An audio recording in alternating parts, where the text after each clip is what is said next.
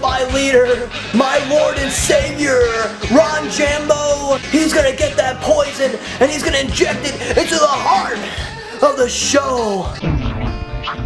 I won't warn you once and never again.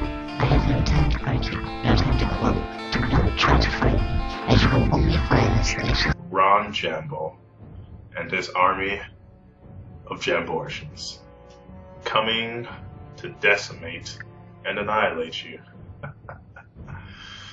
Oh yes.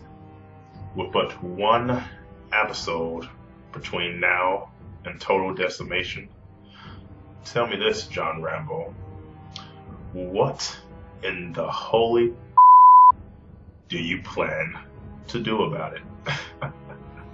The show is a shitty piece of shit. It's the worst thing I ever watched. It's the most horrible thing ever. Who someone ever could come up with something so horrible I could never understand.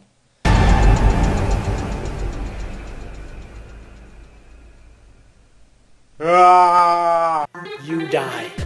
The Ramborgia dies. And the show finally dies. Hey Jack! Finish cooking dinner! Shut up! We're having pasta tonight. You can't have any.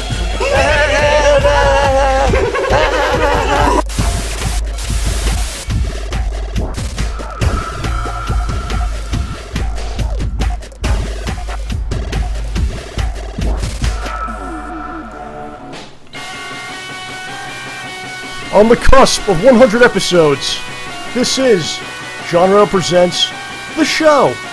My name is John, and tonight we have the great honor of being joined by my mentor and our hero, the legendary legend himself, Ed Trotta, is here. Boy. Ed, can you hear me, sir? I can hear you. Can you hear me? You can hear you. We're off to the races, sir. We're off to the races, and can our millions of viewers also? There's some 100 million people watching this right now. Oh, that's amazing. That's amazing. Yes. I'm not seeing either of us. Is that all right? That's perfectly fine. All right, this is the art ahead. Okay. As long as you can hear me, then that's all that matters, I guess. Okay, okay. It's always a technical struggle when we do these things. Just getting started, that's all. And I often say to OJ, does Jay Leno have to go through this? Does Jimmy Fallon have to go through this? I don't think so. What is OJ up to that he couldn't make it? OJ's not here, as everyone could tell here. OJ at the last second decided to go to PAX Prime, which is a convention in Seattle. Ah, okay. He got his ticket a couple days ago, and he left today. Uh-huh. So we said, you know what, Ed's coming on. You were planning on coming on today anyway. So I said, Ed, would you do us the honor and be the host for the entire episode of the show? Well, and I'm honored. And to my surprise, you wanted to do it, so that's a great thing. You're a surprise, huh? So it's gonna be a great show today. I'm feeling good about it. Good. Excited to have Ed here. Me too. Me too. All right. So yeah, Ralph, yes. Ralph is nearby. He's parking the car. You know, we had a hard time parking in this neighborhood, and I was going to let him out to start the show, and he said, "No, Ed, you go up, and I'll join you." I said, "Okay, I'll leave the door open, so Ralph will join us at some point." Ralph will be on the show. This is confirmed. Yeah. Ed may play a song today, and we got a bunch of topics to go through. All kinds of things happening. So sit back, relax, and enjoy the soothing sounds of Mr. Ed Trotta tonight on the show. So. Ed, next week will be our 100th episode. I know. That's amazing. You know, if this were an episode of Mr. Monk, you know that show, Monk, with Tony Shalhoub? I do. Yeah, he would have insisted on waiting to be on the 100th show. 99? 99? What are you doing to me? 99's important, Ed. So we're leading, it's the lead-in. If you blow the lead, it's like a TV, right? The lead-in program and everything. So if you blow that, then the whole thing's messed up. So it's an important role here today. But, all right, I love being on 99. Number 99. Yeah. There you go. It can only happen one time. And now I see us, but we're not in sync. I mean, this is... Yeah, you're going to be a little bit delayed there. Okay. Because you're watching the stream, so... Okay. So 100 episodes, Ed. We started this 2 years ago. That's amazing. And over the course of 2 years, there's only been 3 weeks where there was no show. It's because basically, I think the last week of December we would take off because no one's really around anyway to watch. So that's the only time we ever missed them was like during Christmas time. So. Oh, you got to take a break. Got to take a break. Is that too many shows? You think? What do you think? Oh, they will. Is that too many shows? Too many shows. That means success. No, that means a long-running hit. Oh yeah, okay. I can go with that. You're a hit. Otherwise, I see. And if you don't take a break once in a while, and they don't, then they miss you. You see, and then it becomes even an even bigger comeback. Yeah. Huh. I see. I've heard that once before. You know, if you take something away from someone, then you really find out if they love it or not. If they miss it. Don't it always seem to go that you don't know what you got till it's gone? I should just disappear for like 6 months and then see what happens. If anyone says anything, who knows? Oh, the world would change, John. We can't have that. Can't have that. We can't have that. So anyway, next week's show is gonna be a wild ride for show 100. I will be with OJ in the same building at our StayBallsy headquarters, our studio, which is actually OJ's apartment building. But we will be there doing the show together. We got all kinds of things planned. Maybe Ed will call in. You want to call in maybe for a little bit next week as well? Oh, sure. That'd be great. All right, so we'll talk about that. You know, I'll get you in there a little bit for the show 100 because you're a big part of the show. So it's only fitting that you're there for that. So we'll talk about that. Oh, see, I'm satisfied now. So I had to satisfy. I saw you were going into like a rage about this 99. You were ready to hang up on me, so I was like, I gotta put the fires out, you know. No, there was a Monk episode where a guy did 99 sit-ups, then he stopped, and Monk was the detective interviewing him, and he said, "You can't stop at 99." So the guy did 100, then he did 101, just to mess with Monk's head. Right. OJ's got a little bit of that too. You know that, like when you're watching TV, if you put the volume, it always has to be on like an even number, or it freaks him out. It's a little strange, right? Yeah. I don't see why people have those hang-ups about things. You know, of all the problems that we have in the world already, you got to add things like that. You hang up free, John? Probably not. I doubt it, but you know, I don't notice my own stuff. I notice other people's things. It's annoying to me. Well, so there you go. So what I want to do is I'm going to show the artwork for the week. We did this in the beginning of the show. You may be able to see it, or maybe not. I'm not sure if you look at the stream there. I want to kind of go through it a little bit and show everybody what everyone has made. So here's the first one. You may come in a couple minutes for you, or seconds, I don't know. Okay. This is by Mr. Mike Vita. He put this together here. It is myself and OJ as Batman and Robin. It is both amazing and frightening at the same time. Can you see this ad or no? No, I still see us, but I do remember a shot of you and OJ as Batman and Robin earlier when we were. Were you frightened or were you amazed? I think that's the two reactions you could have from that. Was I say again? Were you afraid of it or were you happy to see it? No, I thought that was cool. I thought it was very cool. Did you ever check out the '60s Batman show at all? What was going on? Did you ever watch that when it was on? Which show? Batman in the '60s. Oh, Batman the series. Oh, with Adam West. Yes. Oh, sure. Oh, yeah. I ran into Burgess Meredith once in Chicago. Oh, wow. And the first thing out of my mouth was quack, quack, quack, quack. Because he was the Penguin. Yeah, he was better known for, in Rocky. But he was, a lot of people don't know, he was the Penguin. But that was later. That was Rocky later was on. 76. Right. But Burgess Meredith was, prior to that, he did Twilight Zone episodes, and he was a well-respected actor. So the first thing out of my mouth is quack, quack, and he gave me a stare. All those guys on the Batman show were really good actors, like Cesar Romero. I think Frank Gorsh, I think was Riddler. Did you ever have any kind of run-ins with like Adam West or any of those guys? Never met him. Just Burgess Meredith. That's it. And you quacked at him. That was it, huh? I met Julie Newmar once. So Catwoman? Catwoman, yeah. Okay, right on. One of my favorites. Oh, yeah, of course. Yeah. And here's a new picture that just came out. Oh, there you go. Yeah, you're probably looking at it. Sketch. It's a pencil sketch. I don't know what you got. I don't know what you're looking at. Oh, okay. But I'm not sure. Are these from fans of the show? Yeah, these people have made this, yes. Uh-huh. So Mr. Mike Vito made this one, Batman and Robin. Here's the next one. This is our friend Skooma. Skooma got a Stay Ballsy t-shirt. Here's a picture wearing the shirt. You have a Stay Ballsy shirt, right, Ed? I do. I didn't think it was appropriate for the character that I was going to do in a sec. All right, well, that's understandable. But what do you think about the shirt? Like the material's nice. It's a great shirt. I wear it. I wear it often. Last time that I wasn't wearing it is because I had to pick up a kid from a school ground. Right. And I didn't want to be in the school ground trying to explain what it meant. Yeah, right. Stay Ballsy shirts are available now. You can actually go to StayBallsy.com, and there's a link at the top for T-shirts. That's how you pick up a shirt, and that's where you find them. Skooma's looking good in the shirt there. Here's a picture from Ryan. Now I'm seeing. Now you're seeing it. Okay, you're a little bit behind me. Well, now I'm seeing you as Batman and Robin again. Yeah, you're about 10 minutes behind, I think. It seems like. 10 minutes behind. It seems like you're about probably 4 minutes behind. Okay, I saw a little sketch, which I thought was very well done. Yes. Black and white pencil sketch kind of thing. Okay, we'll get to that. This is from Ryan to WN for me. He has made us as the San Antonio Spurs. Each of us are, which is an NBA basketball team. OJ is Tim Duncan. Manu Ginobili, that's me, and our friend DSP, who you've not met yet. He's Tony Parker. So there you go. You'll see that in about 4 minutes, Ed.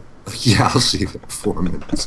Great to be part of the show here, John. Yeah, we're moving through this.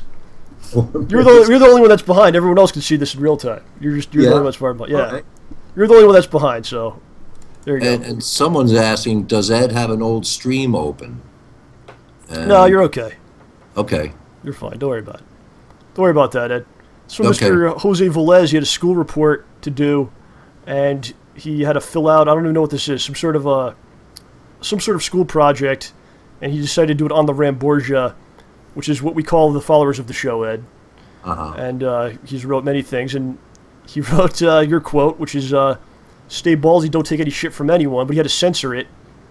And he had to say "Stay gutsy, don't take any abuse from anyone," which is kind of similar, you know. You know what? There was another window open. There was a Mozilla Stay Ballsy Mozilla window open. Now I just lost something. You're okay. You're still here. All right. Well, you can watch this later. I'll just move through it. This is from I Am Liam OBV. He made a picture, an awesome sketch of me as half of my face and half of Schnozman's face. Awesome stuff. We thank you, sir. This is from Alyssa Yak, I think, something like that. And an awesome drawing of OJ and myself. And I'm sorry if I got your name wrong on that. I will correct it next week if it was wrong. Let me know. Beautiful stuff. And this is from Mr. Ali Hyatt. He gave us 2 different pictures. Blacker than a moonless night, hotter and more bitter than hell itself. That is pulp. And OJ's all about the pulp because he is OJ. And here we go. Ron Jambo, $1.50 reward for his capture. So, all right, we're back, Ed. $1.50 reward. Not a high price on your head. Not a high price, no. All right, we're back, Ed. Still there? I'm there. All right, excellent. So that was it. That was it for the Art for Week. I want to point out everyone should check out youtube.com/Mark Crown Stories. I was on his podcast. He does a podcast like we do. I was on there this week. You can check that out. And that's all the business for the week. So let's move on to some stuff, man. Okay. I want to talk about something. A lot of people have been asking me about it. This was the big thing on the net the last week. People going crazy, losing their minds. Ben Affleck was announced as Batman. And there's people just completely going insane. They're very upset about this, and because there's not a lot of Ben Affleck fans out there, or I guess they just don't want him as Batman. They feel like he's not a good fit for Batman. They feel like. Well, let's see. He did the Daredevil, right? Yes. He was Daredevil 2003. And Batman has become a kind of revolving door for actors of his kind of echelon. You know. Who was the first one? Michael Keaton? Was he first? Michael Keaton was first. And then it was the guy from Top Gun. Then it was I don't remember George Clooney after that. George Clooney, right. George Clooney was Christian in there. Slater did a couple, didn't he? Christian Bale. Christian Bale did the last 3. So they kept those consistent. And now it's going to be Ben Affleck, and it's actually not even a Batman movie. It's a Superman. the sequel to Man of Steel, and it will have Batman in the movie, and it's Ben Affleck as Batman. Oh, I see. It's not a Batman movie. It's a Superman movie. It's a Superman movie with Batman in the movie. Okay. Which is, yeah. So a lot of people like just completely going crazy, very upset about it. I think some people are kind of going over the top with it. Some people saying Batman is dead to me. Oh. They've killed the character. They've ruined the franchise. Which I think is going over the top a little bit. You got to kind of see what they come up with and what it is in the end, you know. And I think I think a lot of these guys could do the role. I think a lot of these guys could do the role well, but it comes down to what is the storyline, what is the script, and that's what's going to make or break it. You know, if it's a good script, the storyline's really good. Everyone's going to say that he's really good as Batman, but if it's terrible, then well, that's what I was about to say. Was just give the guy a chance. Give him a shot. Give him a shot. See how they do with it. You know, it's not an actor's medium anyway. It's the cinematographer, it's the editor, it's the special effects thing. Yeah, I can see that. All that stuff makes or breaks it. All the superheroes seem to be sort of changing guard. For a long time, Tobey Maguire was the only Spider-Man, but he hasn't been now, right? There's a new one now. The last one was not him. Right. I think the thing with people, it's like they don't want to see the same. They don't want to see the same guys getting the roles. They want maybe a new person could be Batman and maybe do a better job. It seems like they only put Ben Affleck in there because he's a name. Is he really the best? Is he really the best for the role, or is it just because of his name and his stature in Hollywood?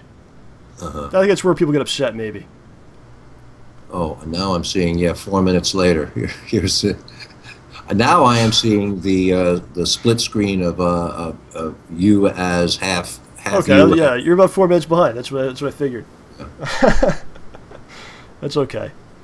So does that upset you at all? Like, seems like only the certain people get all these roles. There's maybe like 10 people that get every big job. Does it seem like that? Of course it upsets me. Because I'm not one of them. If you were one of them, you'd be fine with it, though. I'd be fine with it. Sure. I think good. You know, when they were casting Lincoln, for example, they should have looked for someone who wasn't a big star, because then you're watching, you know, so and so's Lincoln, so and so's, you know. Right. Because that's what happens with Ben Affleck. Because you're gonna go, it's Ben Affleck. That's not Bruce Wayne. That's not bad. It's Ben Affleck, because he's almost become larger than a role, because he's just so known for so many things, you know.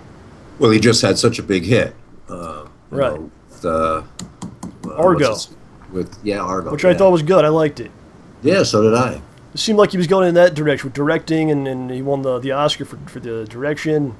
And he's like, I'm going to play Batman now. All right, sure. Well, I'm not a big Ben Affleck fan myself. I think, you know, without his friend, without, what was that first hit that they had that they wrote together? Good Will Hunting. Yeah, Good Will Hunting. Yeah, without Matt Damon, I don't know where Ben Affleck would have gotten, but that's a I don't know, sour grapes thing to say, maybe. I don't know. Everyone needs a mentor. Everyone needs a champion. Everyone needs someone. Everyone needs some help. Right. A little help from my friends. So most people are very negative about completely going insane, losing their minds. One thing I want to say is. It's only a movie. Exactly, and that's only one piece of Batman. Batman's bigger than just a movie, and there's comics that come out every week, and a lot of them are really good. You know, it's not going to kill the character, just one, even if it's terrible. Right. Batman will survive. Batman's been through a lot of bad. George Clooney with that whole thing, that wasn't very good. He made it through that. Batman will survive. It's a timeless. We're going to talk about timeless stuff today, right, Ed? Right. Batman's a timeless character. He's tougher than his critics. Batman's tougher than Ben Affleck, no matter what happens here. That's right. And there's, like I said, there's a lot of good stuff that comes out every week with Batman. Right now, there's a comic series. The storyline is 0 Year, which DC Comics is really, really good. It's probably better than probably a better writing than whatever the movie will be. Honestly, you should check it out. And I guess we'll see what happens. But one thing that was upsetting me was some people were defending Ben Affleck, right? So there's another side to it. And do you know the character Daredevil? I remember, yeah. Okay, and he was in Daredevil, right? Yeah. And the Daredevil movie didn't turn out very well. I don't think it was his fault. It was mainly because the script and the storyline was not very well put together. My ex-wife did the costumes for Daredevil. Did she work on the Daredevil costume? Yes. Oh wow, that's incredible. So we got to get a copy we got of that. posters of it. So there are posters of it around her place. Oh, that's awesome. Yeah. The movie, like the problem was the script and stuff. I don't think it was his fault. But what I saw people doing was they were attacking Daredevil himself, and they were saying, "Well, Daredevil's not a good character. He's a blind hero that carries a stick, and he's terrible, and that's why the movie was terrible." And I feel like that's kind of unfair. It upset me because I'm a big Daredevil fan. You are, well... That's actually my favorite character. It's nice when, it's nice when superpowers come out of someone who doesn't really have them. And as Schnozzman and Hole Punch, you know what I'm talking about. Oh, I do. Batman can't fly. Yeah. He doesn't have X-ray vision, or he's just very athletic and has a lot of good gadgets. He's very smart. And he's smart. Yeah. And that was what Daredevil was about, too. So maybe that's why Daredevil's been around from the 1964, 65. So if the character was that bad, he wouldn't have lasted all this time. It's again a timeless character. It wasn't Daredevil's fault that the movie didn't turn out that well. So don't attack Daredevil. That's all I'm saying. Let's be nice to Daredevil, and we'll see what happens with the Ben Affleck thing. But like I said, if it's really bad, Batman will survive. There'll be 100 more Batman movies coming out. Maybe one of them will be good in the future. And if you like Batman, there's good Batman stuff coming out every week. So don't get so crazy. Don't go nuts. There's people are signing a petition to remove Ben Affleck as Batman. Well, if they've started it, it's too late. It's too late. Yeah. Announced it, it's too late. Right. Just roll with it and go with it. Can you imagine this going on like decades ago? Like someone gets cast for a role, and then people will have petitions to remove the guy. Like imagine the Godfather, and they want they remove. We don't want Al Pacino in that. Well, I remember recently I went to the celebration of Peter Falk getting his star on the Walk of Fame. Yes. And the role of Columbo is kind of what made him really mega popular. That role was offered Bing Crosby, and Bing turned it down. Peter Falk took it on and ran with it. I'm not sure if that's what you were talking about. What people talk about a role. I want it. I don't want it. Well, what's happening now? It's like someone will get picked by whoever's making these decisions, and the internet, the fan base will try to change the decision, I guess. Or I know. I saw a couple of comments going by here saying suggesting that I play Batman. I agree with that. I was about to bring that up. Yeah, right. We talked about that in the past, how you would approach the character and stuff, and how you could play maybe the Dark Knight Returns Batman, an older Batman who's coming back to save the city from these kids that don't know what they're doing. Uh-huh. That'd be awesome. I would need some new tools. I would need... I think you got the voice for it, I think. Well, we'd have someone else would have to probably drive the car. And how would you react to that, though? Let's say you got cast for some role, right? And then everyone on the internet just go, don't cast this guy. How could you do that? How would you feel about that? This will never happen to you because you're amazing. But just hypothetically.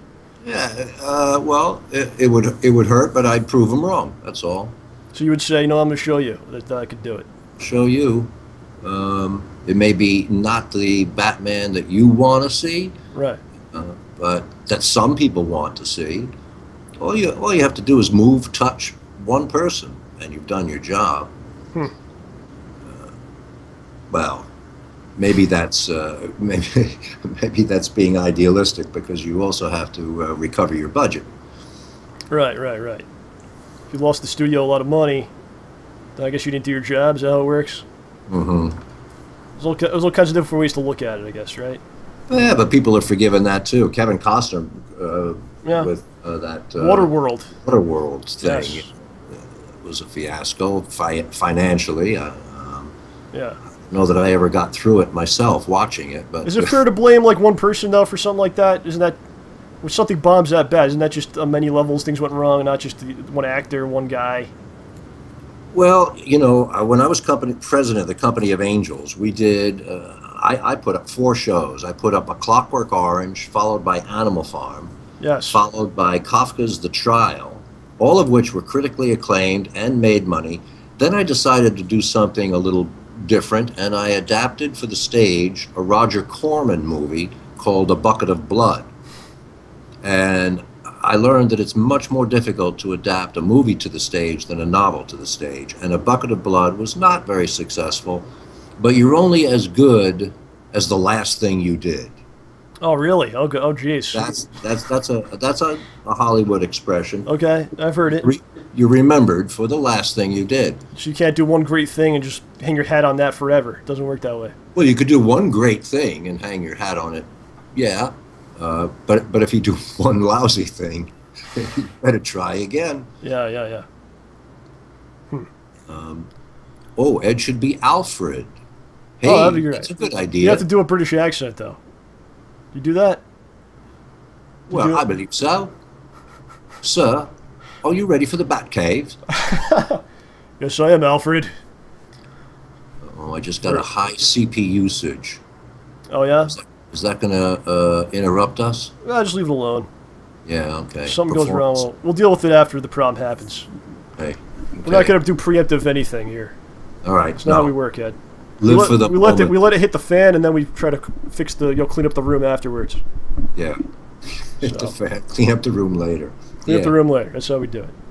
I'll remember that one. There you go. It's my quote for you, okay? Thank you. So, I want to touch on some stuff that's going on. Today was 50th anniversary of Martin Luther King's I Have a Dream speech, I believe. Yeah. And you were around for this. You were young. You were very young. I was young. I was 13 in 1963. I was in the 8th grade. Wow. And I lived in Mount Vernon, New York, just over the Bronx line. It was right, the first. close to me. Yeah, that's right. Yeah, you know where Mount Vernon is. Oh yeah. Mount Vernon is, is racially mixed, probably predominantly white, but well, I mean, when I was growing up there. Yeah. But I was in Catholic school, so it was which was more predominantly white. In fact, there were only 2 children of color in my class. Okay. And I remember when we had history lessons that involved slavery, or those times, those 2 students were asked to leave the room. The nun asked them to leave the room. Huh.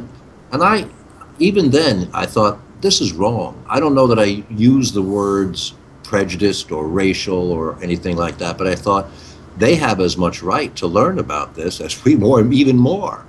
Yeah, that's their part of their heritage, I guess. So even at that age, when you were 13, you knew that this was wrong. You felt that was a wrong thing. Instinct just told me this is wrong, And when I think of Martin Luther King, I think of his contribution was to the nonviolent approach to civil rights. Let's not riot. Let's march. Right. Let's march on Washington because they represent the will of the people. Let's show our governors. Let's show who's in charge, what the people think. That's how it's supposed to work, right? They work for the people. Yeah. And Martin Luther King, he was inspired a lot by Gandhi, I believe, right? Yes. As I understand. Yeah. I wasn't aware. Kids are born colorblind. Kids are taught to be racial or prejudiced against a belief or a color or a creed or a sexual preference. I remember my daughter's first preschool was premised on an equal number of different cultures being admitted. And it was rainbow, is what we call it, rainbow casting or rainbow attendance. And so Spencer is absolutely colorblind. She has no prejudice against anyone. Right. Which is the way it should be. And I think if you live your life a different way, it's a lot more difficult. That's that's pretty hard to live. Hate certain people and all that. It just seems like more work, doesn't it? It does. Since moving to Koreatown, I am feeling a little bit of the of being prejudiced against, Right, not just accused of being prejudiced. You know, usually it's the white Caucasian male that's considered, you know, entitled, or but when you're outnumbered, you begin to feel different. When you feel prejudice, you can appreciate what those who experience it on a regular basis go through. And I also think, you know, when I think of Martin Luther King, I think about my Lincoln play, when he's standing in front of the Lincoln Memorial, and it's not the size of that statue that gratifies him, it's the events that took place on the steps, which was Marian Anderson's concert in 1939 on Easter Sunday after being turned away from Constitution Hall. And it was Martin Luther King's I Have a Dream speech, 1963.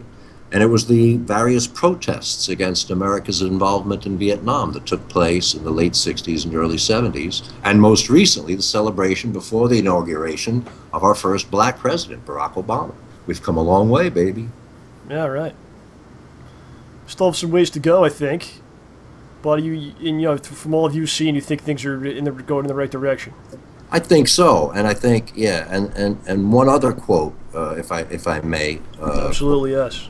Myself, you know, we have that expression, all men are created equal. And I have Lincoln saying, in our preoccupation with the word equal, we often overlook the verb, created.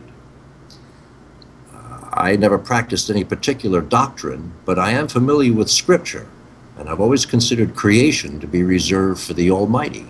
So I figure it's His hand that puts us all on pretty equal ground. Well said, and well read by you, sir. Very nice, very nice.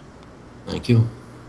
So, you know, even though Lincoln grew up in a time where the black man was not considered as equal, he recognized that because of our God, all have equal rights.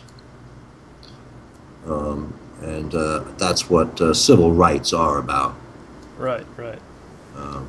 So, and I spent a little stint as a substitute teacher. Really? It's the only job I had other than acting my whole life. Wow. It was when I first got separated, and I was a single father, and I thought I needed some job that was a little bit more dependable. And so I qualified for K through 5, kindergarten through 5th grade. And we had this program called Open Court Reading. And what I noticed was that every story was about some specific ethnicity doing something heroic. And I thought, I can see the good intention here. I can see what they're trying to do. But on the other hand, I thought, just like the nuns sending those kids out of the room, this is teaching the difference, that there is a difference, just that there is a difference. Even if they try to put it in a positive light. Here's a little Eskimo boy saving his family from a hole in the ice or something, you know. Just because they made a point of different ethnicities being heroic, it was also pointing out the difference. So that's just what I. At the end of the day, everybody's really the same. I mean, we go anywhere in the world, people have different customs, things like that. But for the most part, people just want to live, love, and have a good life, and you know, go through the day and be happy. So I think we're all the same, really, right? Well, eventually we'll all be the same color. We'll all be the same creed. We'll all be the same. We keep intermixing, intermarrying, you know. Eventually, let's look to the future. Look to the future. There you go. So, Ed, I want to talk about. We've talked this on the show before. I know a lot of you guys out there, you've watched this. Ed's Farmers Insurance commercial, where he's a penny, Lincoln on the penny. I'm sorry. Yeah. And a lot of guys tricked. Did you see the comments? A lot of people were in support of it. They love you. They were all commenting. And I don't know if you saw that stuff or what on the YouTube video. On the YouTube video? Yeah, you saw it. All the comments everyone left for you. The comments on the right penny. Now? On the penny. On the penny. I think you got over. You got like 60,000 views on that commercial and all kinds of stuff. Oh, so. I did. Yeah, I got a lot of views. Yeah. Yes.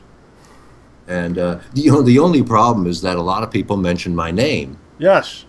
And I'm not so sure if farmers wanted everyone to know who played the penny, who played the Lincoln. Well, you got fans. They're going to know who. It doesn't matter. No, it doesn't matter. I think they should be happy that it got so much play. And if it gets enough play, maybe they'll make it a network commercial. It should be on television. I'd like to see it on TV. And everyone that's out, if you watched it, watch it again. It's about a minute long, so check it out. If you haven't seen it, watch it. 15 seconds. 15 seconds of You can watch it in a minute. You can watch it like 15 times. I can't do the math on that, but you can watch it 4 times in a minute. 4 times.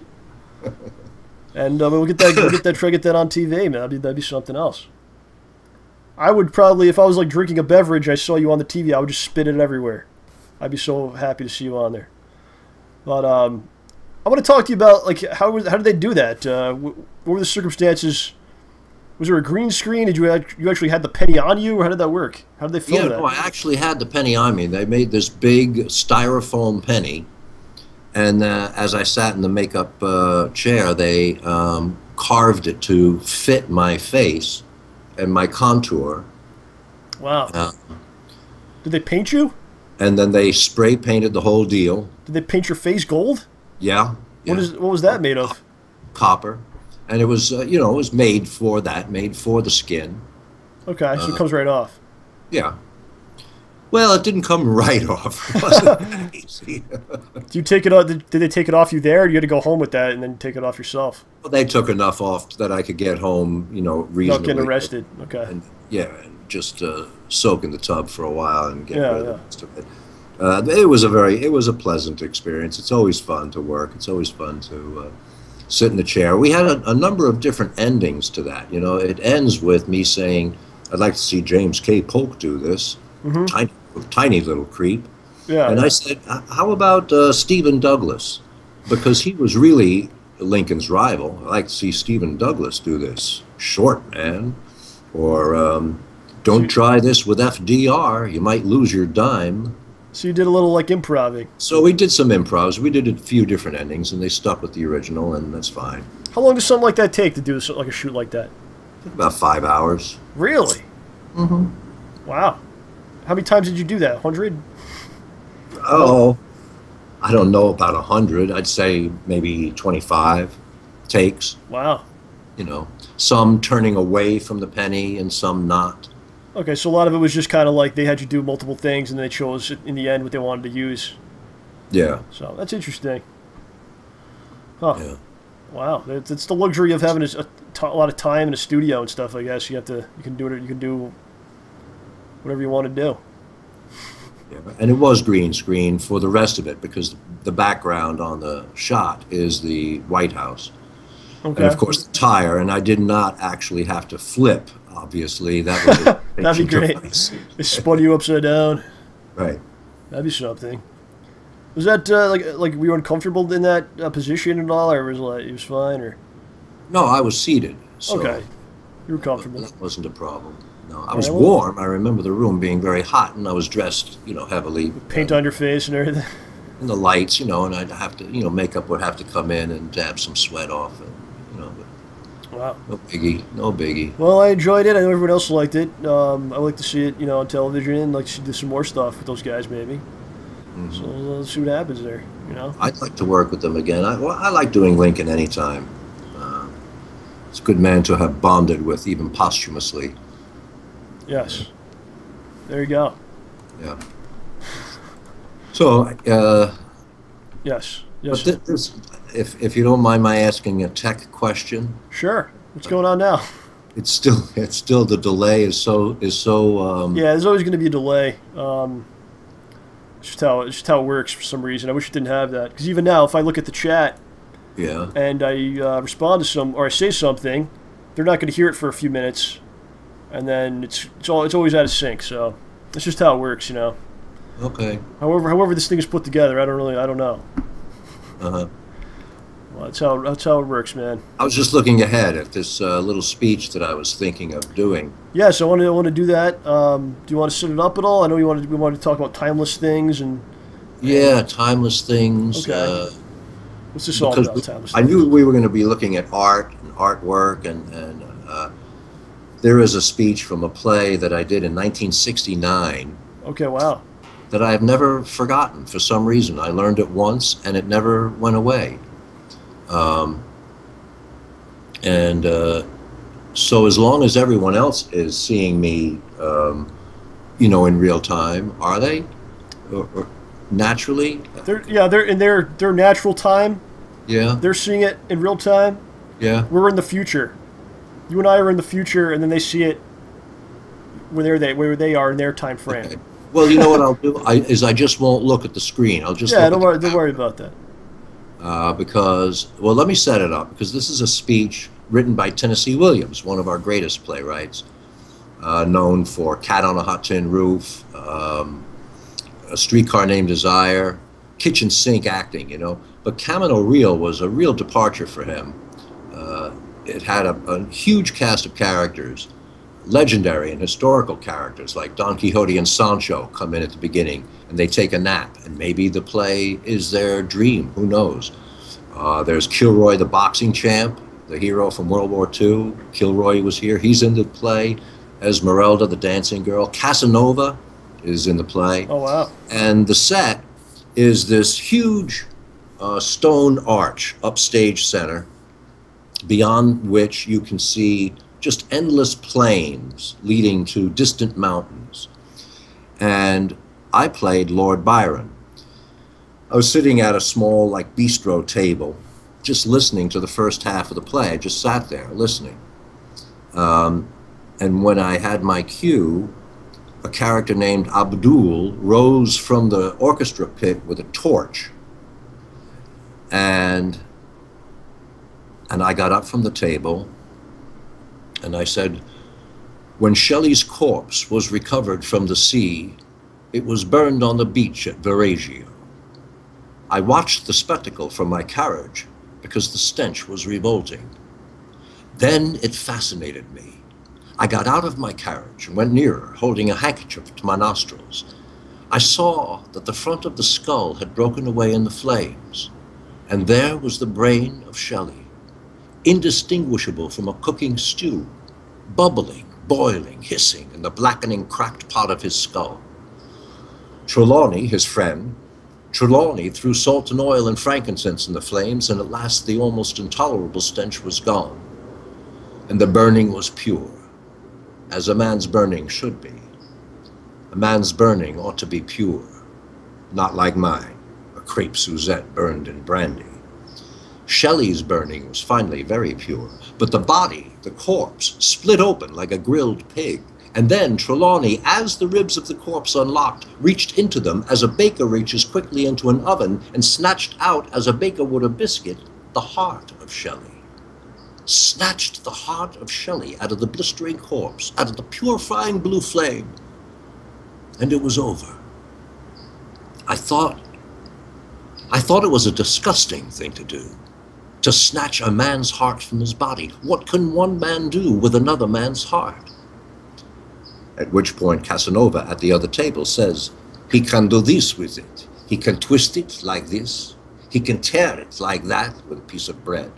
Crush it under his foot like that and kick it away like that. That's very true, senor. But a poet's vocation, which used to be my vocation, is to influence the heart in a gentler fashion than you've made your mark on that loaf of bread. He ought to purify it and lift it above its ordinary level. For what is the heart but a sort of instrument that translates noise into music, chaos into order, a mysterious order? That was my vocation once upon a time, before it was obscured by vulgar plaudits. Little by little was lost among gondolas and palazzos, masked balls, glittering salons, huge shadowy courts and torch-lit entrances, Baroque facades, canapes and carpets, candelabra and gold plate among snowy damask, ladies with throats as slender as flower stems, bending and breathing toward me, their fragrant breath, exposing their breasts to me, whispering, half smiling, and everywhere marble, the visible grandeur of marble, pink and gray like flayed, corrupted flesh. All of these provided agreeable distractions from the rather frightening solitude of a poet. I wrote many cantos in Venice and Constantinople, and in Ravenna and Rome, on all those Latin and Levantine excursions that my twisted foot led me into. But I wonder about them a little. They seem to improve as the wine in the bottle dwindles. There's a passion for declivity in this world. And lately I found myself listening to a row of hired musicians behind a row of artificial palm trees instead of the single, pure-stringed instrument of my heart. But I am sailing to Athens.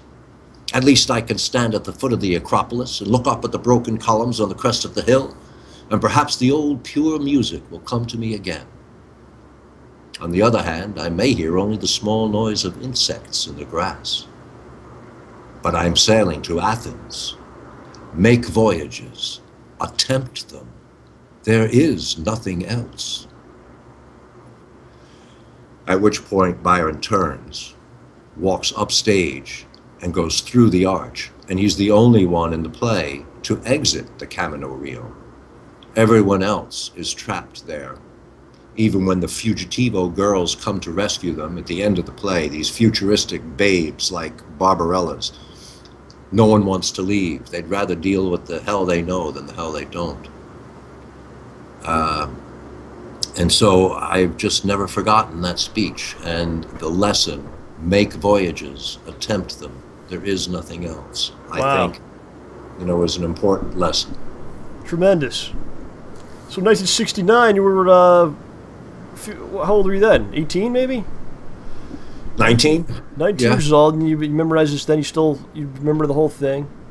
Yeah, it's just one of those speeches that I don't think I could forget it if I wanted to. Not that I would want to. I think it's a lovely speech. So tell us the meaning about it again. And you just mentioned it before, but what's it all about? The meaning of that speech? Yes. It's watch out for the success. Watch out for the masked balls, the glittering salons, and all the trappings, because you'll get distracted. That's what it will become about for you. Listening to a row of hired musicians instead of the single pure-stringed instrument of my heart. Listen to your heart. Follow your heart. Don't be distracted by what's going to be successful. Don't be distracted by, by the money. And it applies not just, he's a poet. And Shelley, whose corpse was recovered from the sea, was the poet with whom I would imagine he had a friendship and a competition, right, but a mutual respect. But to see his brain looking like stew and to see his heart taken from his body, it's just visceral. That was just a visceral opening. And the speech is to just, exit, make voyages, attempt them. There's nothing else. He's the only one to leave. Wow. Embrace change, maybe. It means something different to different people. Right. I don't want to presume to say. I didn't even do the research on the relationship between Byron and Shelley because I had imagined one that was useful for me in the speech, and I didn't want to... My mind was made up. Don't confuse me with facts. I think, like good art, you always... different people take different things from it, whether it's a song, whether it's a book. Exactly. Everyone kind of gets their own. I remember being in school, and a lot of times in English class, a lot of the times the questions were like, "What is this about? What is the author saying here?" And there's like a right and a wrong answer to the teacher, but maybe it's different to you than it is to someone else, or what it's supposed to be. So that's a good segue to Animal Farm. Okay. Because. Here's a book that I don't know if it's still required reading in high school. Yeah, I think so, yeah. It's used as the ultimate example of an allegory. because it was written about, well, for those who don't know briefly, it's about the manor farm and the major boar. The boar has a dream one night that we don't need the farmer. And they kick him off the farm and they take over for themselves. And life is better. Until the pigs learn that they can read and write, and that gives them an advantage. And the commandments of animalism start getting corrupted. Of course, the allegory was about communism. And the three pigs, Snowball, Napoleon, and Squealer, represented Trotsky, Stalin, and Lenin. I guess the major was Marx, because he wrote the manifesto. And so, yes, it was an allegory about communism. The reason for it, the rise of it, and prophetically, the fall of it. But when I did a stage adaptation of it, I was more interested in the human condition. That if you feed power, that power corrupts, and absolute power corrupts absolutely. And that the pigs took over. And when I read it in high school, I was incensed. I was so angry with the pigs for spoiling, I said, you're spoiling your own sort of perfect society, self-governing thing. Right. And yet, when I read it in my 40s, the behavior of the pigs was not even surprising, let alone shocking. Right, because you had a couple more years under your belt, and you're like, this is true. Yeah, I was not the romantic anymore. Right. What surprised me were the sheep who kept believing in their leaders, despite every piece of evidence to the contrary. And so it was an election year, 96, that we did Animal Farm, and I put in the program that's why we're doing this. It's an important year for us to remember not to be sheep. It's an important lesson for everyone out there. Don't be the sheep. Don't be the sheep. Don't be the pig either. Either one, yeah, both are poor choices. But somewhere, maybe, I don't know. Yeah. Somewhere out there's something you want to be. Yeah, because the Communist Manifesto, if you read it, is an idealistic kind of a program. But that's not how communism turned out. Well, it's like a lot of things, once people get their hands on it, it becomes a tool for them to profit, or a tool for them to have power, or whatever. And then, people have done it with everything. The Bible, they've done it with that. They've done it with anything that's pure and is good. Someone will try to take and manipulate it to for their own devices, I guess, right? I guess, yeah.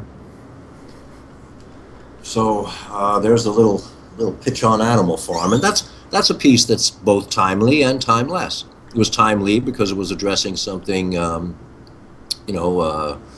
current. But if you look at it from the point of view that it's about the human condition, well, that's what makes Shakespeare great. Right. Shakespeare's plots are pretty simplistic. They're pretty straightforward. Right, but it's all stuff that people relate to, I think, maybe.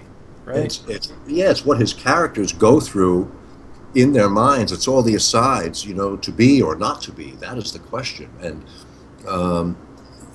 that's not a point of plot. That's just Hamlet thinking, what's it all about, Alfie? So is that what makes something timeless? Something that it's timeless because it'll work, like Animal Farm will work today. If it came out now, it's still relevant. So. That's what does it. Yeah. There are, revolutionary things like Marat Sade is another wonderful play.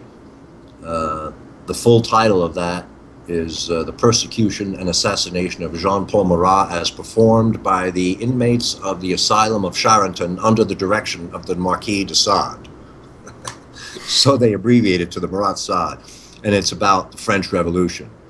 Yeah. Any story about revolution is going to be sort of timeless because it's about overthrowing a regime that's oppressive. Right. Yak. Sorry, John, I'm just... Oh, we're all listening, man. We're all listening. So yeah, certain things will last forever, you know, and other things kind of come and go. Yeah. Would you say the stuff that lasts is that art? Is that what art is? What is art?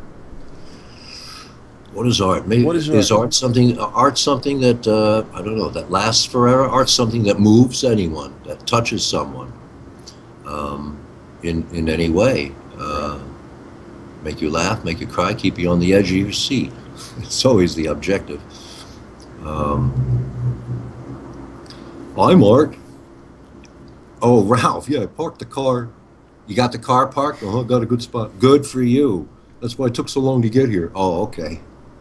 Now this is weird because, what's that? Well, because you're not going to show up for 4 minutes. Oh, yeah? Yeah. What's going to happen then? Well, then everybody will see you talking to me. Yeah? Can I talk to them? I would like you to be able to. You can talk now. In 4 minutes, they'll hear you. In 4 minutes, they'll hear me. Yes, but to them, they don't know that. It's very complicated. This is trippy, man. This is the power of the internet, Ed. Whoa. And Ralph. Wild. Yeah. Yes. So maybe I should think of something I want to say in 4 minutes. No, Ralph, I think that it complicates things even worse. Okay. Never mind.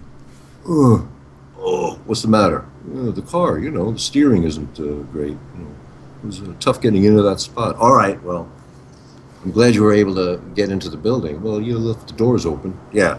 Where's Yogi? I don't know. Where's Yogi? Yogi! Oh, he's asleep on the bed. Hey, Yogi! Yeah? Yogi! I'm going to go get Yogi. Okay. I'll see you later. Okay. Come back. All right. He's gone. I was going to ask him what he thought about Ben Affleck and all kinds of things. He's gone. All right. Well, you know. Ralph, what do you think of Ben Affleck? He's guts. Oh, I guess not. He's more of a Matt Damon fan, I guess. I guess he's a Matt Damon fan. He's a Matt Damon guy. All right. All right. Let me ask you this question. We're talking about art and stuff like that. Why is it that you know, something that comes out, and some people call it art, some people say it's revolutionary, some people say it's amazing, but it's not commercially successful. How does this happen? Why does this happen? Because not everybody gets it. You don't get it. Modern art had a hard time breaking in. I don't think Yoko Ono was popular immediately. I did a play once called Show Your Wound about Joseph Beuys.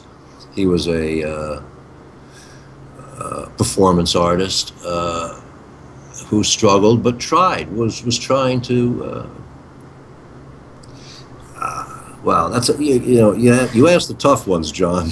I'm trying to pick your brain. You know, that question, I don't think there's an answer. I think it's in order for something to be really successful, it's some kind of a magic formula in a lot of ways. You don't really, it's something you could plan out, because if you could, everything would be successful, right? You would know what the math equation is to make that successful commercially. Right.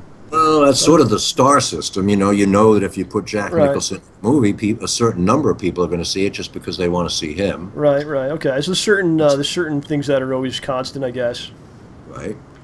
Or if Steven Spielberg makes a movie, they want to see a Steven Spielberg movie. Right.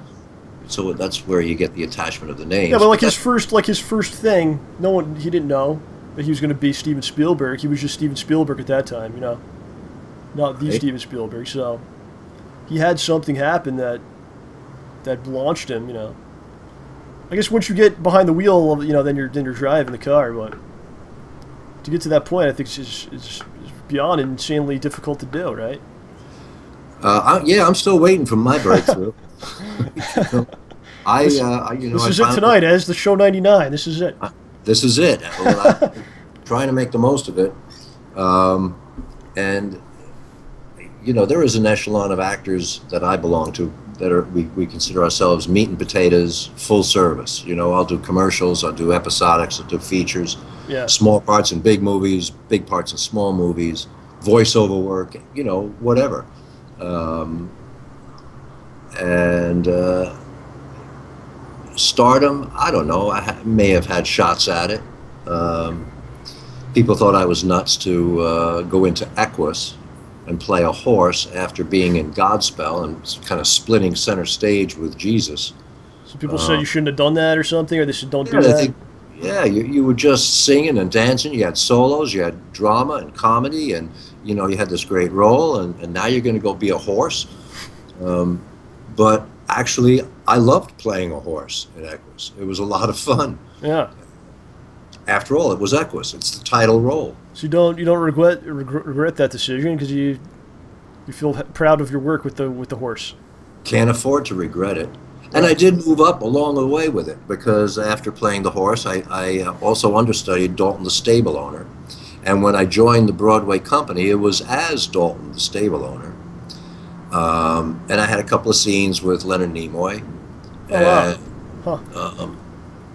And then I was anxious to get back to playing a horse, frankly, after playing the stable owner. And then, we'll see, that was 76. 4 years later, on a guest artist contract, I got to play the psychiatrist, the central character himself.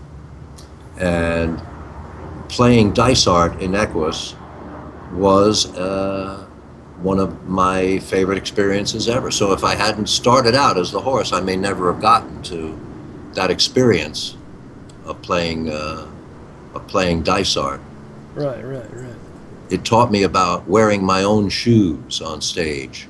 What do you mean by that? What does that mean, Ed? Wearing your own shoes is in a sense being yourself. You know, I think I said on another show that shoes and hats were the two most important costume parts. Oh yeah, yes. Remember doing the little hat show. That's right.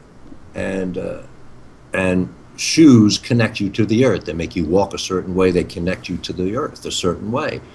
And when I looked through the script of Equus for physical details about how to build this character, there was really nothing. There were no clues. This show was running in rep, meaning that, you know, 2 nights a week you'd be Dysart, 2 nights a week you'd be James Daly in championship season. Now, James Daly was a guy who had false teeth, cheap suits. I decided that he walked backwards because in the basketball game that they set up, that they won the high school championship, he was driving for the hoop and he passed the ball to Martin at the foul line. So I decided he was a guy who backed away from opportunities in life. And that's why he wound up being a high school teacher, a high school principal or something. And so I had a lot of physical things to work with, the false teeth, the ill-fitting suits, walking backwards. But when I looked at Dysart, there were no clues. There were no physical details.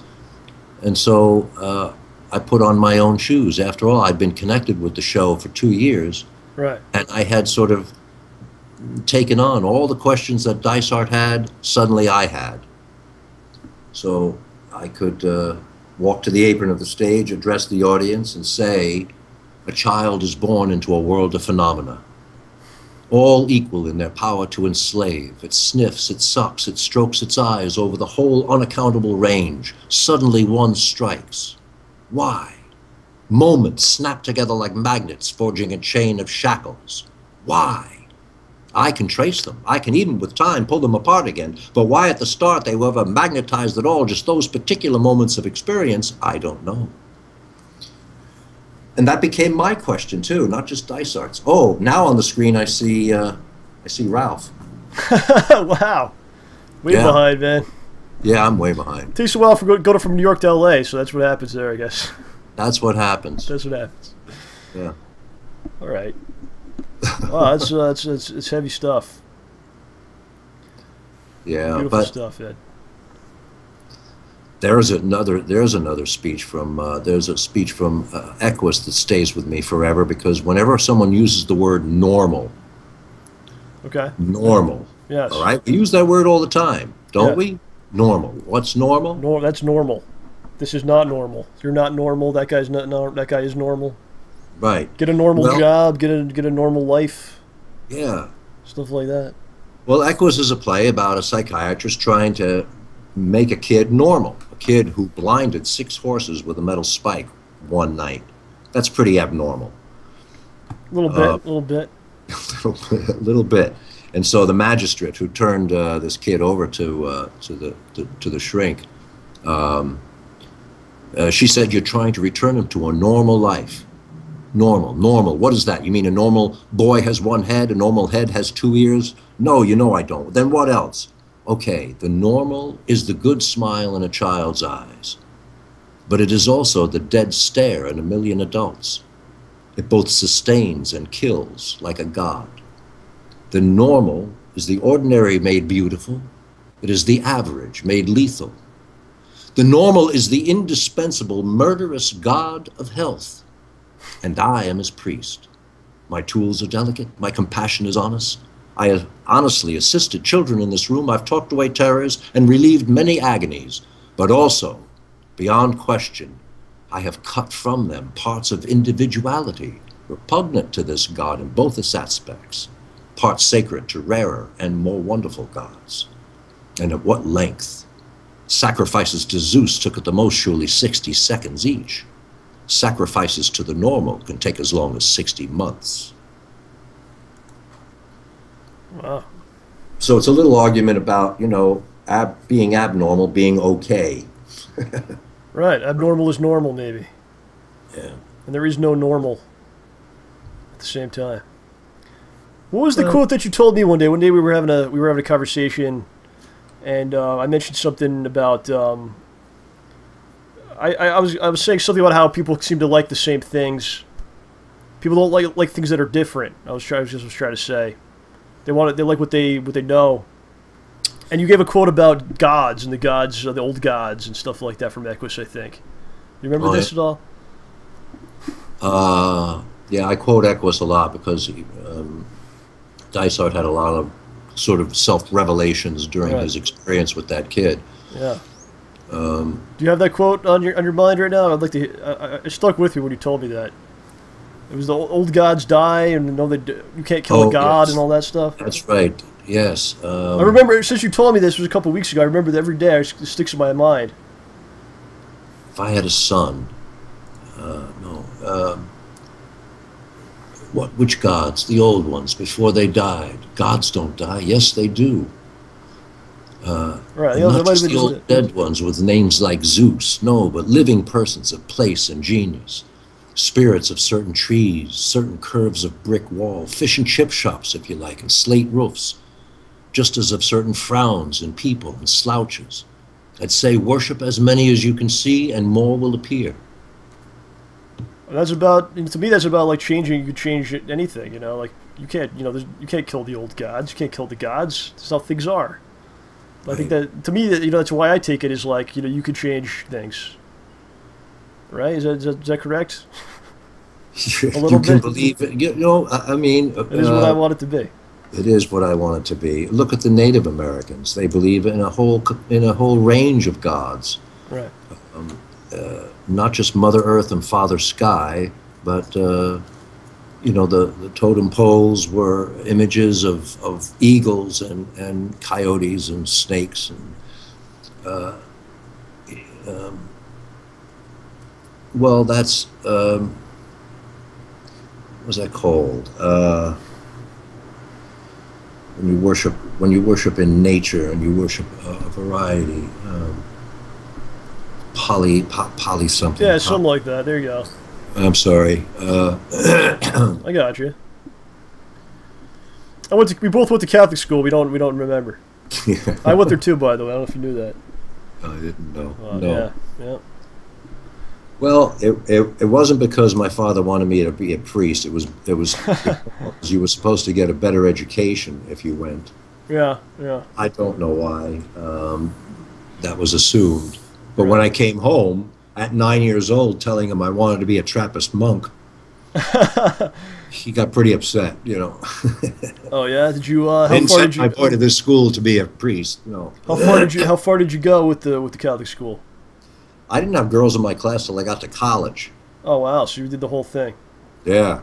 Okay. I went to after St. Ursula Elementary School. I went to Fordham Prep for a couple of years in the Bronx, and then I went to Archbishop Stepanak in White Plains. Oh wow! Oh yeah. Mamaroneck Avenue. Yep. Mm-hmm. Go down there once in a while. Get some food. Yeah. So Ed, you're working hard for us today, man. You did a bunch of speeches and all kinds of things. Do you feel like doing a song today, or what's going on? You ready for a song? If you're ready to do it, we'll listen to it. I tried to think of this theme of things being timely and timeless, and yes, and there was, I think the first time I played for you guys, it was you wanted something from my generation. Okay. And I had a few in mind. I think I've been through them, but not this one. Right.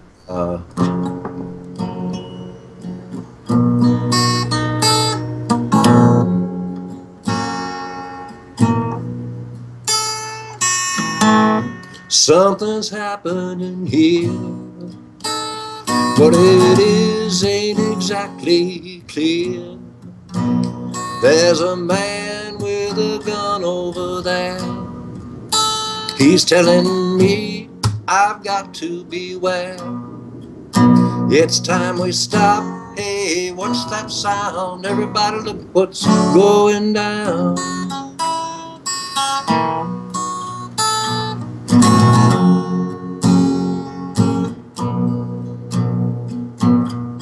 Battle lines are being drawn. Nobody's right if everybody's wrong. Well, there's young people speaking their mind. They're getting so much resistance from behind. It's time we stop. Children, what's that sound? Everybody look what's going down.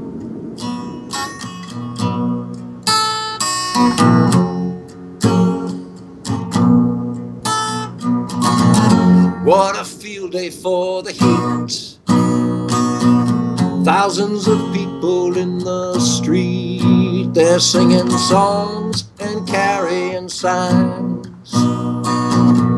Mostly say hooray for our side. It's time we stop. Hey, what's that sound? Everybody look what's going down. Paranoia strikes deep.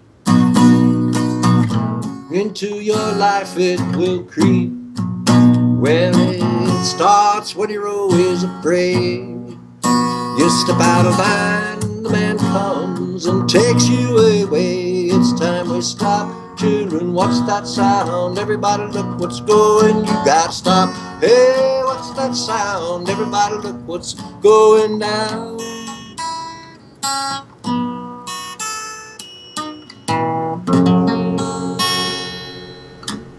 It would have been better if my guitar went through. Very nice, very nice. But that was written, 68, 69, Buffalo Springfield. Buffalo Springfield, yeah. Huh? Yeah, I was Buffalo Springfield, right? Yeah. And probably about the National Guard being brought out to keep control over the things that were going on at Haight-Ashbury. And, you know, that was the era when we also had the Kent State shooting. And right. But when I thought about it, there's a man with a gun over there. He's telling me I got to be wary. We got people with guns these days, too. Yes. You know, kids have been locked in a basement with a game that made them think they could go into a school and blow away a bunch of kids. Or we got an ex-LA cop who took a little revenge out for being let go, he thought, for racial reasons. And you know, and people are always carrying signs. People are always protesting something, and all the signs say is hooray for our side. Right. So, yeah. You know, I thought of this song being pretty both timeless and timely. Right, right. I think about that, like there's songs that came out during that era that had to do with real things going on in the world, you know. Mm-hmm. And people, it was, you know, they were successful, and you know, we're talking about things aren't successful that are, you know, art and things like that. Uh-huh. But people were saying things back then. People were listening and wanted to hear it, you know. I don't know if we have that anymore, and you know, it's kind of a sad thing. Ah. You know. We're not a united generation right now, huh? What is it? I nickname it the text generation, you know, because for a while it was Next Gen, Gen X or Gen Next, and now I think it's Gen Text. I think everybody texts everything. I don't know what's going on. I don't know. I'm not sure. Well, that's how the song starts. But you look at that era. It's happening. yeah, right. Yeah. Something's happening, right? But what it is ain't exactly clear. But I mean, look at that era. You had songs like that. You had you know, you had leaders like Martin Luther King saying things. You know, I think we need a little bit of that today. We need a little bit. Need a lot of that today. We need a little bit. You know, we need some great people to step up and lead us. You know, or tell us, inspire us, not lead us, but give some inspiration, maybe some motivation, right? Yes. I'm pretty apolitical. I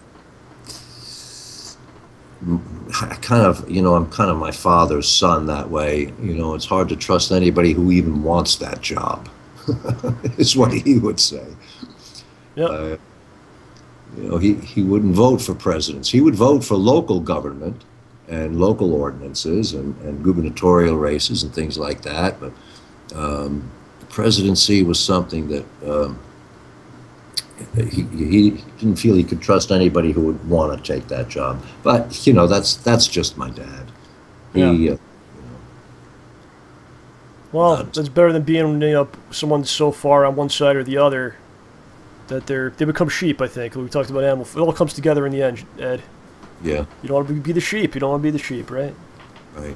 There you go. So you want to we get maybe some calls, maybe some. If you could see the chat, I don't know if you have the chat going there. You can maybe take some questions from there. I'd love to. If you see any questions in there, you can just call them out. I don't know what's going on in there right now, but if you guys want to call in as well, on Skype it's JRP the show, JRP the show on Skype. Simeon IM. If you want to talk to myself, talk to Mr. Ed Trotta, and then we can do that. Is someone going to come on the screen, or we're just going to get? If somebody wants to call in, okay, we got a couple people trying right now. Okay. What do we got? Let's let it fill up a little bit. Give it a second or two. If you want to ask some questions in the chat as well, you could do that. Also, I do get a little. She wants attention. I do get a little distracted. Awesome, good song. Either way, well done. Encore, good stuff, brilliant. But yeah, they're still behind. So that's why. Oh, they're still behind too. Yeah. Oh, okay. This generation sucks. Everyone here needs to have fun, inspire. Wow. All right. Wow. All right. Let's see. We got a couple people on it. Let's get some calls in here. Okay. Let's get a call in. I'm doing too much reading. We got a couple gentlemen that have been on before with you. Want to get on. So first we hear Mr. Moonsboro. I'm going to call you. Okay. Moonsboro. Yes. Hey. How's it going, Moons? What's up? What's going on today, man? Had a first day of school today. First day of school today. What are you doing? Yep. Where are you in school? What level is this? Senior. A senior in high school? Yep. How's that going? Pretty fun. I actually wanted to talk to Ed, see if I get some suggestions. I'm in Drama 3 class, and we need to do a Shakespeare piece pretty soon. I was wondering if you had any maybe suggestions for what would be a good one, because Shakespeare isn't really my best thing. I'm more of I'm good at sketch comedy and improv, so Shakespeare isn't really my highest level thing.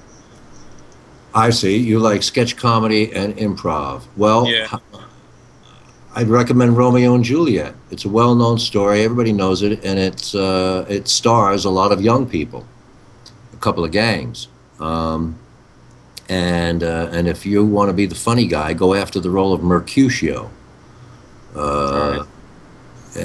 has. How about monologues? Maybe a monologue from something would be a good play. For a monologue from Romeo and Juliet. From what do you think would be a good entry level Shakespeare monologue? Well, for Mercutio, he has a speech that starts, well, I see the Queen Mab hath been with you. And then that would be a good audition piece for that role. but if you just want to do a Shakespeare monologue in general, mine is the dagger speech from Macbeth. I think it's easy to understand. You're maybe a little young for Macbeth, but not terribly. How old are you at senior year of high school? 17. Like 17. You know, Macbeth was a prince, and he's been told by the witches that he's going to be king. So he thinks he should just lay back and wait for it to happen. But his wife's a bitch, and she makes him. So she says, "Well, then go kill the king, so you can be the king." All right. And he's torn, but there's a speech where he thinks he sees a dagger. Is this a dagger which I see before me, the handle toward my hand? Come, let me clutch thee. I have thee not, and yet I see thee still. Art thou not, fatal vision, sensible to feeling as to sight, or art thou but a dagger of the mind, a false creation proceeding from the heat oppressed brain? That's a kind of an easy speech to understand, but you don't necessarily have to do Shakespeare. You know, here's an interesting thing. When we were casting for A Clockwork Orange, some of the board members said, well, so since we're taking in new company members, let's discourage them from doing any Shakespeare. I said, why? They said, well, because we're first up is Clockwork Orange. I said, so you think of Clockwork Orange as classical or contemporary? And they said, contemporary. I said, you're wrong. Clockwork Orange is a very classical piece. It's presentational. It uses a different language, the Nadsat language. Are you familiar with A Clockwork Orange? I think I've read a little bit of it, but I haven't. I've never seen it or watch the movie. Really go through the whole thing. You could watch the movie, but you know what? Anthony Burgess, who wrote the book, did not like the movie version. Really? Okay. Yeah. Go watch it. But you can watch it just to get an idea. But you know, they talk in. There was me, that is Alex, and my three droogs, that is Pete, Georgie, and Dim. We were in the Korova milk bar making up our rasu ducks what to do with the evening. Or there's another speech later on.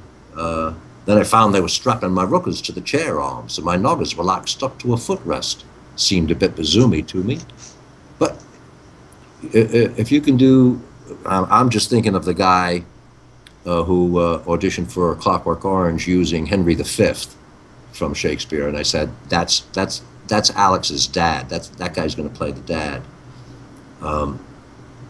So to call something classical doesn't necessarily mean Shakespeare, is all I'm saying. And if you haven't decided on which play to do, A Midsummer Night's Dream is a lot of fun, and it's lighthearted. And you could play Lysander or one of the lovers. I've actually I've done a scene from Midsummer's Night last year. Actually, it was pretty fun. Oh, okay. So, have they picked what Shakespeare they're going to do? It's like an individual thing where we either do monologues or like maybe 2-person, 3-person scenes from different Shakespeare plays. So I'm not exactly sure what I'm gonna do yet. So that's why I was on asking you, see if you have any good suggestions for something to do. Well, you know, sadly, I haven't done enough Shakespeare for my taste. I've done The Tempest, I've done Macbeth, I've done not Midsummer Night's Dream. I did Measure for Measure. We did Measure for Measure as a rock musical because that was popular at the time. Rock musicals was the thing to do. Yeah. But not enough. I haven't done enough Shakespeare. It's the best. Shakespeare and Neil Simon are both very good authors to learn timing from Neil Simon, comedy and timing. You learn very well from Neil Simon. Learning how to internalize and become a character, you learn from Shakespeare. And it'll carry into any genre of theater. It's like learning ballet. All right. I'll tell you what, Moons, whatever you do, man, you know, if you get a monologue going, next time Ed's on, you come on and do the monologue for us. All right, sounds good. How does that sound, all right? All right. $30 an hour. Yes, we'll critique it. I'm kidding. Yeah. All right, man. Good luck All with right. senior year. It's a fun time, you know. Good luck with it, Moons, bro. All right. Thanks, man. Thanks for You got it, calling. buddy. Sure. Yeah, thanks. See See you you. later, dude. All right, it's Moonsboro, everybody. Was anyone else interested in calling? Oh yeah, we got Caesar here. I'm gonna call him right now. Okay. Let's get him in here. I don't think we've ever talked to him on the show before. Okay. Caesar Alvarez. Yes. Caesar. Something's loading. Hello? There he is. How's it going, man? Hello. How you doing? Hello, hello. Can you hear us? Caesar, are you there? Hello. You guys hear me or no? We can hear you. Hello. Can you hear us? Yes or no? I don't think How's you he can. going to answer if he can't hear you? I don't I think can't you hear you guys. This is going to be an issue. I don't know if you guys can hear me, but I can't hear you guys. Well, that's not going to work. Let's call you right Yeah. back. We'll call him right back. I can't hear anything. Holy crap. We'll call you right back. We'll call him right back. So let's say before, Ed. Jay Leno doesn't go through this, man. Right? You all right?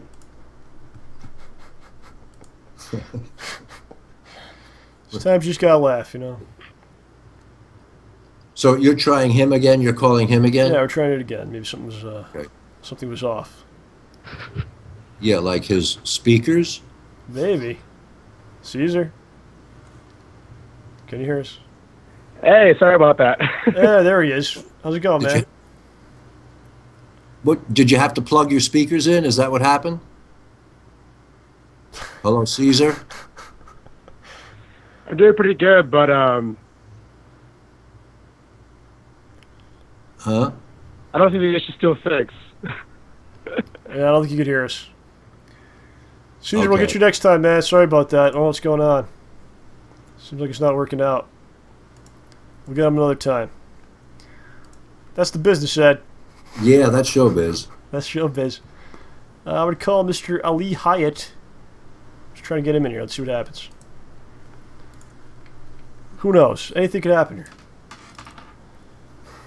It's part of the fun. Oh, I like his logo. Yeah, there you go.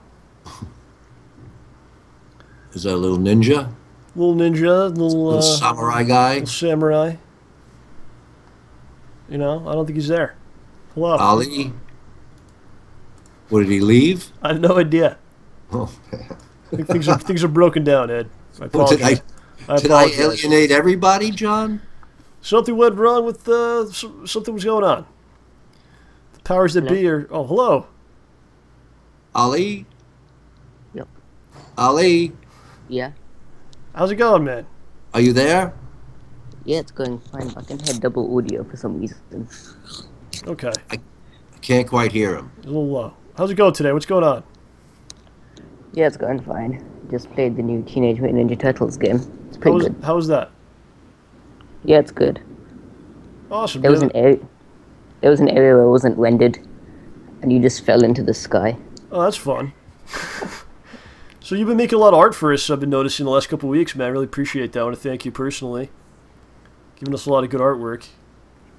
I still have more. You got more coming, huh? Yeah, Awesome.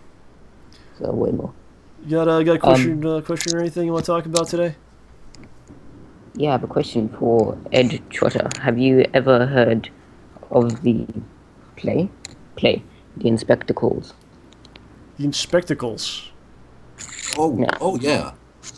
Wearing glasses on stage? No, I meant the Inspector Calls. It's a play. Inspectacles? Is that how is that right? Is that what you're saying? Inspectacles? I'll type it in. Alright, type it in. I don't know, I have no idea what you're saying. I don't quite understand the question. He's gonna type it for us. Oh, okay. Let's see what it is. Do I click on something? No, I'll see it. Okay. Did you type it, sir? Yeah, I typed it. Where's it at? Send it. Oh, So I type it in the IM. What do we got? I think we got Ali in the middle of playing some game. I don't know what's going on. How could he be doing that? Oh, here it is. Okay. So he wants. All right, do I click Okay, I on got it? it. No, he wants to know if you ever heard of a play called The Inspector Calls. Inspector Calls. Inspector Calls. Yeah, it's a play. He wants to know if you ever heard of that. How does he spell calls? C-A-L-L-S. Okay. No, that doesn't ring a bell. Okay. What do you have to tell us about it, Ali? Nothing. It's just something I'm doing for school. It's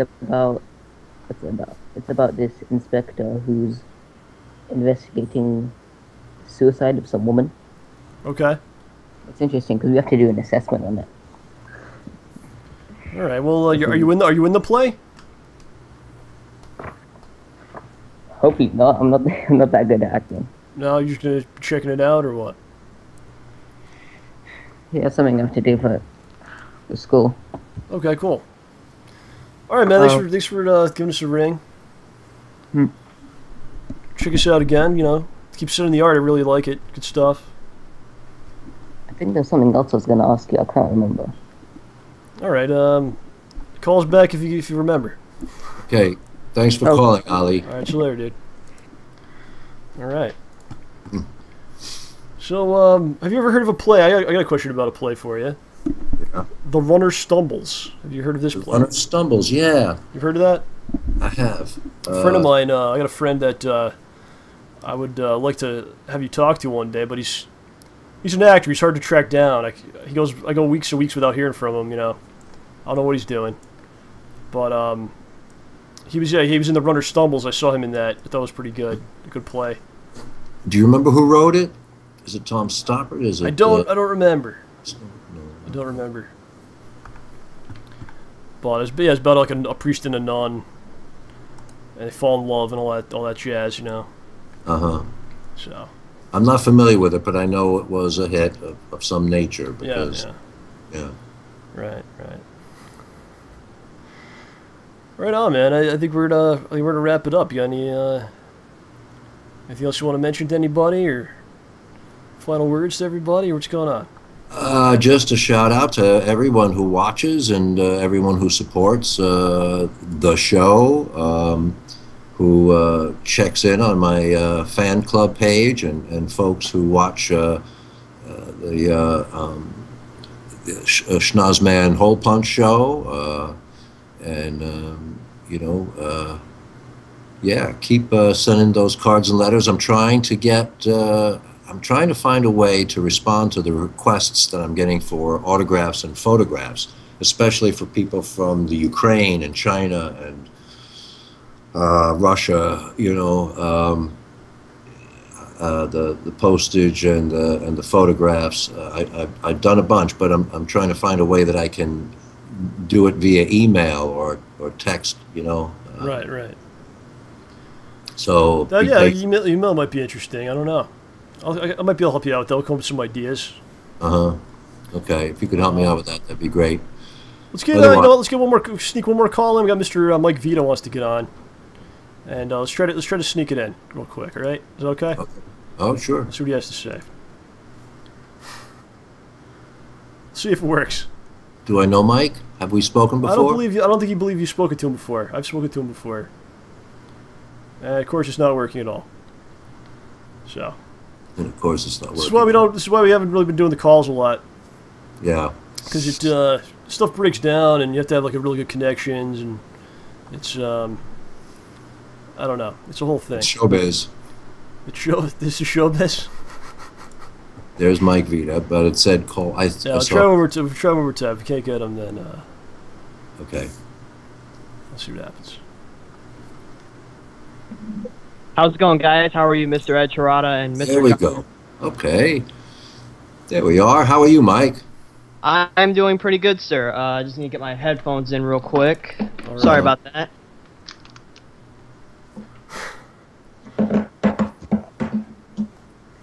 And some drums. So he's got some bongos going, yeah? I think. What's going on, Mike? You still there? Sorry about that. I didn't mean no problem, cause inconvenience. Yeah, I'm That's still right. there. All right, no problem. That sounds good. I have a question for Ed Trotta, actually. Yes. Yes. Throughout all the films you watched throughout your glorious life, Mr. Ed Trotta, out of what is the one character you'd love to play as in a movie, if you had the choice? Batman. What? Alfred. Alfred, yes. One character that I would like to play in a movie. Well, let's see. I'd like to do Cyrano de Bergerac. I'd like to do Alfieri, not Solieri in Amadeus. But I mean, these have been done. I'd like to play Da Vinci. Leonardo da Vinci. Wow. I have to think of roles that I can look forward to, or roles that that my age. I've been working on a Don Quixote adaptation for the stage. I'd like to do that. So there's 3 for you: Don Quixote, Solieri, and Cyrano de Bergerac. Although I don't think I could handle the sword play anymore. I did Cyrano de Bergerac when I was probably too young to be playing him. So I'd like to do it again, but now I don't know. How did you learn how to do that? Did you have to be trained or anything in the swords, or just? I took 2 years. Yeah, I took 2 years of stage combat. It was hand to hand, sword and dagger, and foils. Wow. And so I could fence on stage pretty well. I see. I'd like to see it. I'd like to see you with the sword do some stuff one day. That was fun. I loved stage combat. It was one of my favorite disciplines to learn because it was really clean cut. A fight either sold or it didn't. It either worked or it didn't. It looked good or not. Right. Everything else is very subjective. Your inner life, your subtext, your intentions and motivations and things are all kind of gray matter. But a fight scene, once you get into that. I played Tybalt in one production of Romeo and Juliet. Had a couple of fight scenes before Romeo killed me, and it was a lot of fun. It happens. It happens. Yeah. Anything else, Mike? And also, I have another question. For example, I posted a video on YouTube for the show about I think a week or 2 ago. And, in high school, I've always been in TV and film. That's what I went to high school for. Oh. And I've always done camera work, not camera work, but, stuff behind the scenes. And now I'm starting to do stuff in front of the camera. Now, I tend to be a very shy person, and I don't feel very comfortable being in front of the camera sometimes. So in terms of advice giving to a shy person like myself, what is the best advice could you give a person like me to, help myself get better in front of the camera? In terms of roles and I think things like that. I defer to Michael Caine on this. He has a great workshop where he talked about a lesson he learned during Alfie, which was his breakout role. He found that if he talked to the camera as though the camera was his best friend, and he could confide in the camera. Confiding in the camera is a nice thing, because there's something really interesting about a lens that will find the truth, and it's about subtext. So if you forget everyone else that's on the set behind, with the boom mic and the lighting guy and the sound mixer, and just look at that lens as though and picture someone you want to confide in, I think you'll come across more comfortably. My question to you is, if you are shy about being on camera, is this something that's required of you, or is it something that you want to get over? It's something I'd like to get over, because I like to do things on camera. This is even back in high school, because there were roles like, oh, I want to do that, but I don't know, I don't want to get in front of the camera. I don't know, I don't want, Mike, you got a really good presence about you. Even just being on here, we can't see you, but your speak is very clear. It's really good. You got a nice, you got a good vibe to you, man. You could do it. Thank you, yeah, man. I think everyone believes, but except for you. You have to start believing. Yeah, you can do it. John's got the tip. I mean, I'm just giving you, a lesson from somebody else. Also, working in front of a mirror helps. because I used to do that before every important audition. I used to rent a room for a couple of hours that had a mirror, and there was nothing else to do there but rehearse. And after you've seen yourself in the mirror for a while, you realize there's nothing to be shy about. It's just working this body in this way. Think of the camera as your friend, work in front of a mirror, and believe in yourself, because, yeah, everyone else does. I see what you mean. I appreciate it, guys. I thank you a lot. You got it, Mike. You can do it, man. Thank you, kind sir. Hope you guys have a great night tonight. All right, buddy. Maybe we'll talk to you next week, show 100. Sounds good. You're going to be there or what? I'll definitely be there. All right. See you there. All right, man. Peace out. Bye. All right, man. That's going to wrap us up, I think. Ed, I want to thank you very much for coming on, filling in for OJ last second, and knocking it out of the park once again, giving us all kinds of good things today. So, good. Appreciate it a lot, man.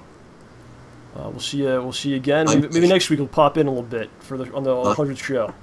My pleasure.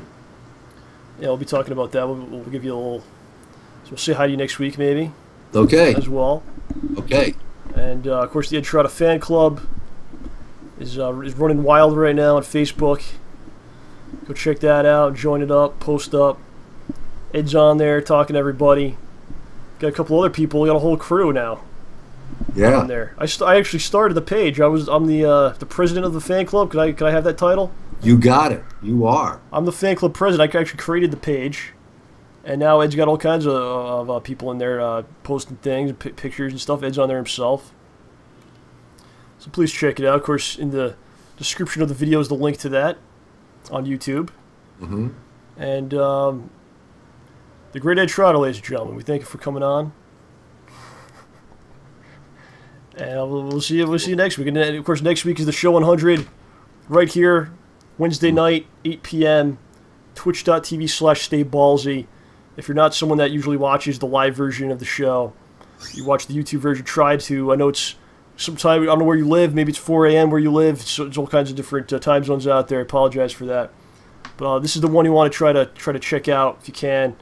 We're going to do our best to give you something good to check out, entertain you a little bit, and have a good time as always. So, my friends, we'll leave you with that. Anything else, Ed? I guess not. So long, everyone. Been a pleasure. It's been a pleasure, as always, John.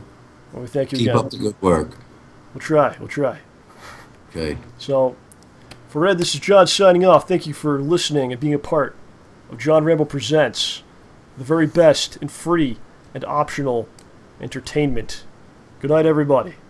I'll talk to you later. Bye. Bye-bye.